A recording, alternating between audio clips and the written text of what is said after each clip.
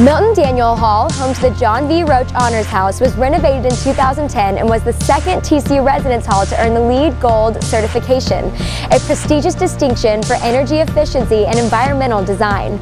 Roughly 200 first-year students live in Milton-Daniel, and those students benefit from upperclassmen mentors who live on the third floor.